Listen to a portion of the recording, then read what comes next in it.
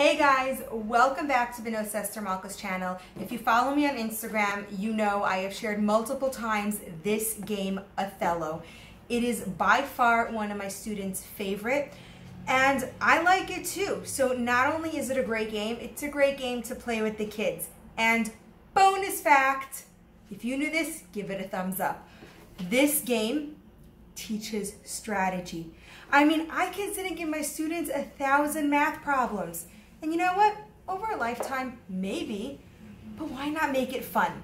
So, give this video a thumbs up. Don't forget to like and subscribe and follow me.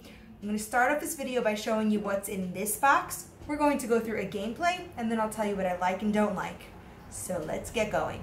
The first thing is, of course, the contents. There's the box, and inside the box, you will get numerous pieces. As you can see here, these are the tokens. They are double-sided, so you have your blacks and your whites, and they flip over. And this is really, really important. And then, of course, you have the all-important instructions. And last but not least, you have everything contained in this box. So if you want to see how to play this game, don't forget to like, and let's go play Othello. Okay, so before you start off playing Othello, you need to divide the pieces on both sides equally. Now, as you could see, I did not do it equally, so don't forget to watch to the end of the video where I'm going to tell you why I personally don't do that. Now, to start off the game, every player is going to take 2 pieces of their chosen color. So I'm white. I will put them in the middle in a diagonal. So it's fairly simple. We set up the game and we're ready to go. Now, black goes first. The goal of the game is to get as many pieces as you can in your chosen color. Now, as you could see by the way we're playing, I can only put down a piece if the following condition is met. Number 1, it has to touch another piece. As you could see here, I'm touching another piece. Number 2, my piece, in this case white, has to sandwich another piece. So the opponent's piece has to be in the middle.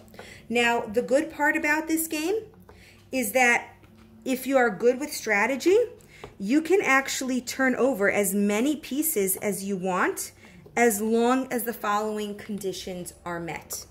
And so the overall game keeps playing. You just flip over, flip over, flip over. And at the end of the game, oops, that was not a good move. At the end of the game, the player with the most pieces wins. All right, so for the rundown. First, let me start off by saying we have multiple versions of Othello. Multiple. And I would say, except for one feature, I personally like this one the best. And this is, I believe, by Cardinal Games. So the first thing I liked about it is, as you can see by the board, there are spaces for the pieces. I didn't like the flat boards because you put down a piece and the other kid accidentally moves it and there's a whole big mess. So, as you saw by my gameplay, you put down a piece and voila, it stayed in place. So I like that one. The second thing, it's a pretty sturdy plastic. So totally like that about the game. Because you know what? I don't like things that are gonna break. I work with kids. So the fact that it's sturdy is a huge thumbs up for me personally. Another thing I liked is the pieces. These pieces are also pretty good quality. You hear that? Good quality pieces. And like I said, I work with kids. This game has been played at least once a week. Some weeks it's played twice, 3 times a day. And it's held up already for 3 years. So these pieces are pretty nice and I love that. So overall, in terms of quality, loving this game.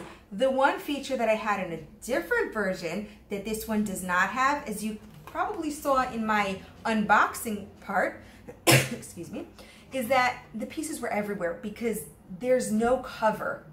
I don't like how you put the pieces in, there's no cover. It's like you start the game by sorting the pieces. I would appreciate if there was some way to keep them all contained. But you know what? What we just end up doing is throwing the pieces in our racks and then just dividing them towards the end. Now, in terms of education, 1 being love it, 2 being you decide, and 3 being not so much. I give this a 1. And I'll tell you why. Like I said before, I can give my students hundreds of math examples. And I do. I give them a lot of math examples. And they do great. But sometimes we spend, especially in a traditional school, over 1 hour a day of just doing math. And the kids are like, stop! This game, Othello, gives me a different opportunity. I still do the math, and the kids are still learning. But guess what? We do the math in shorter, maybe a half hour a day of math, and then a half hour a day of strategy games like Othello. So if you like this game, don't forget to give this video a thumbs up and check the description box below, because I am going to leave a link to this version, the version that I personally like. If there's any other versions you like, let me know. I'm sure you've seen that YouTube took over my commenting, so don't forget to head down below where I am totally reachable. We'll answer all your questions and comments over on Pinterest. Thank you guys so much for watching and stopping by.